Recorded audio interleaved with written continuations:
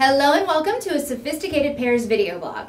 My name is Erica and today I am reviewing the Freya Fearne non-padded balcony bra. So right now I've been in a little bit of weight fluctuation. I gained some weight over the last year, and whenever you have any kind of fluctuation in weight, it's kind of hard to determine sort of a baseline bra size. It's one of the reasons that fitters tend to encourage you to come in and be refit anytime you've either gained or lost some weight. Right now, I'm between band sizes. I'm between a 32 and a 34. I'm also between cup sizes. I'm somewhere between a 32H and double H and a 34 double G and H. So I'm in this nice little section where I'm not 100% sure exactly what my baseline bra size should be. But that's okay. That's pretty common. That's very normal for most people. So when I decided I wanted to review Freya, I opted for the 32 band and the H cup. Freya usually ran to me a little bit more generous compared to some of the other styles that I've tried in the past, and the bands were usually stretchier. So this turned out to be the right decision. The 32 is comfortable on the loosest set of hooks. The band feels nice and anchored to my body. It feels very secure, but also very comfortable at the same time. The cup size is right as well. I don't have any puckering or wrinkling or overflow, so I think 32H was the best size for me in this particular bra. I haven't reviewed a Freya in a while, if you notice, because I didn't completely get along with some of their classic fits. I think the last Freya review I did was of the Hero, which is a fantastic bra, and if you haven't seen that review, I highly recommend you check it out. However, some of the other styles, particularly like the plunge balcony style or the side support balcony style, they just were no longer getting my shape. I was having some issues where they would kind of force my breast tissue into a shape that wasn't quite natural. They might rub under the sides. Something was always going wrong. It wasn't terrible, but it was enough little things that I decided I was going to take a break from them, particularly because I didn't want to keep reviewing the same exact bra frame over and over with the same exact critiques. Really, all I would be doing at that point is analyzing the new fabrics or the colors. However, I heard that Freya had retooled some of their classic fits in an effort to listen to consumer demands and feedback, so I opted to try the new Fearne collection, which is a basic collection from Freya. This does have a lot of the hallmarks of the classic Freya shape. So you have that three-section sort of balcony cup shape. The underwire width and end shape is kind of similar, but they've made some improvements. So let's start. First, the side of this bra has, to me, a little bit more support. I feel like either the fabric or the shape of the cup, maybe both, is ensuring that all of the breast tissue here is directed forward. So as someone with very close set center heavy tissue, I don't like it when a bra tries to push the breast tissue apart or tries to reshape me. My tissue is forward, I'd rather it just be forward. I feel like that improves the overall fit. The Fearne is doing this very well. So between the added support on the side, as well as the narrow gore in the center and then the deeper cups, I'm getting some excellent forward projection, which is one of the things I look for in a bra. I also like that the Freya is definitely getting a lot of this side tissue that I've developed right here from gaining weight, so I feel like this gives a little bit of a smoother profile, especially underneath tops. The underwire shape is also very nice. As I mentioned, the middle is a little bit narrower, which is good. The sides still go back a little bit far for me, so usually Freya is a little wider. Right now this is maybe only 1/2 to 3/4 of an inch, so that's actually an improvement from the last time I tried them as well. For me, the underwire extending further back on the side is not necessarily a problem. I'm more concerned with underwire sitting on breast tissue, so as long as it's behind the tissue, even if it's a little bit further behind, that's not a deal breaker. What is a deal breaker is if the underwire sits in such a way that it digs, it pokes, it's uncomfortable, or it pulls the side of the cup so tight into the under part of my arm that it creates chafing or pain. The Fearne is not doing any of that. The Fearne is actually really, really comfortable. It feels very lightweight. It is, like I said, a little bit further back, but not overly so. The sides of the cup are higher here than what I'm used to, but it's not in a painful way. So in the store when I'm working with clients, sometimes when we talk about this particular issue, I ask them, does it feel like it's new, as in it's sitting someplace you're not used to it sitting, or does it feel like it's going to cause pain later on? Right now, I'm leaning more towards the new side. I've been living in Polish bras, which by nature tend to have that lower side. So it is a little bit different to feel the added fabric towards the top. But when I move my arms forward, which is generally my litmus test here, it doesn't feel like it's pulling uncomfortably. It actually feels like it's giving me enough flexibility to move without pressing uncomfortably into the skin. I also like the shape better of this. So it's more rounded to me. This is definitely a profile I would prefer. One of the things that was happening with the Freya bras in the past that were like this, as well as their sister line Fantasy, is I would have this nice rounded bottom shape, and then the upper cup would kind of like sharply push my top tissue into a point. And I don't necessarily mean a point in a bad way, I mean it was kind of facing my breasts downward, like they were sort of looking at my toes. And I did not like that. That was not a profile that was really something I wanted.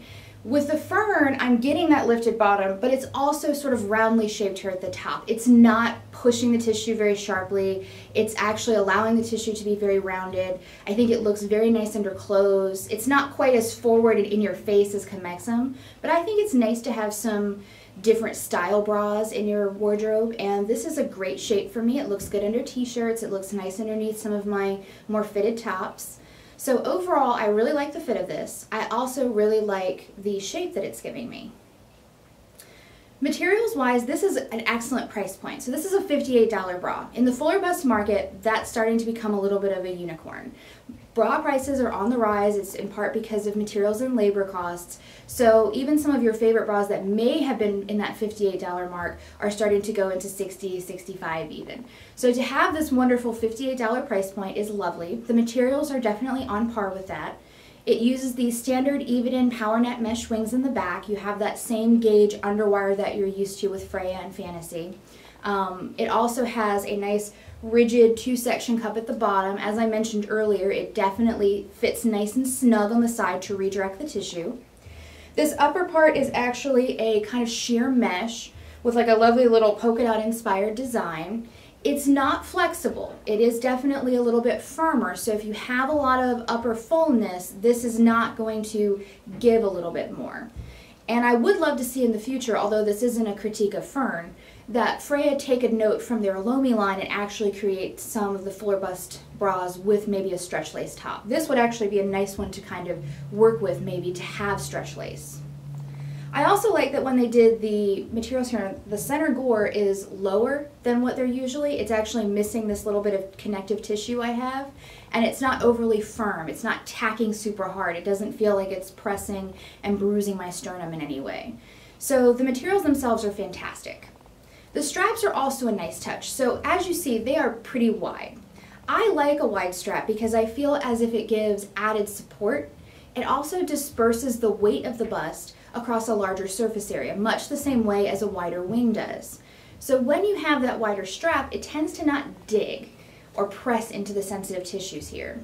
It's also not overly stretchy either. Again, another thing that can contribute to digging. The straps are fully adjustable too. I think that's an exceptionally important thing in a fuller bust bra because you have a lot of ladies who are petite or short-waisted who need to have the ability to tighten that down as much as possible. And I like that Freya was conscientious enough to do that. Now on the flip side of having a wide strap is wide straps tend to show a little bit more underneath tops that have very open necklines or tanks.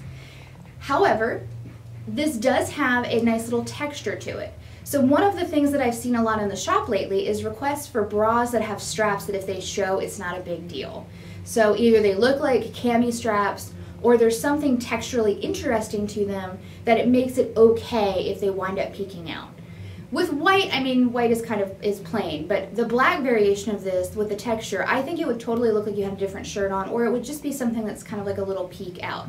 So I like that they managed to be both practical, having the wide, fully adjustable strap, but also pretty at the same time with that little bit of texture. Aesthetic-wise, I think this is very cute. It's kind of a cream and white base. It reads more white. It has a little bit of a print at the bottom. You have that polka dot. You have your matching bows. I already mentioned the textured straps. It's a very pretty bra. Sometimes when you tend into that more basic $58 mark, the bras can be just a little bit just boring, more or less. Mostly because you have to sacrifice those bells and whistles in order to be able to get a size range and get better materials to improve support. So with Fearne is actually part of an overall core collection with Freya. The other color that it's available in is a charcoal black kind of combo. I do have one, not necessarily critique, but a note about some of the Freya core stuff. First off, I love that they're doing it. It's very hard as a retailer sometimes when you have a brand that is exceptionally fashion forward and very fashion dominant, because you feel like you're constantly chasing the next season. It makes it hard for anybody who likes that brand to find something that's neutral. We all love pretty bras, or at least most of us love pretty bras, but we typically also need some neutrals in the mix as well, and if you love a particular brand and all they're giving you is printed and bright colored bras, it becomes challenging to find something that's going to work underneath lighter colored tops and so on. I like that Freya is addressing that. In fact, I love that. But this is another core collection that Freya's doing. Hero is one of the first ones, where your neutral colors are kind of white and black. I would like to see them add something in the mix that would be a little bit closer to a skin tone color. And it doesn't necessarily have to be that standard even in beige. It can be something darker, maybe like the Chi Chi color that I reviewed from Sculptress at the end of the year. It can be something a little bit different. But white, while beautiful and really pops, while white is really beautiful and it pops against other skin tones, it's not always good underneath light colored tops. It would be nice to have something that would maybe blend a little bit better. I mean, if you have, medium or lighter skin tone, the white just isn't going to work, and the darker charcoal isn't going to work either.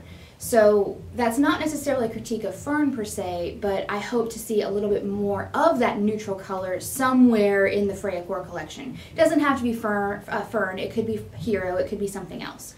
But just wanted to throw that out there in case you were looking at this as an option for a basic neutral colored bra.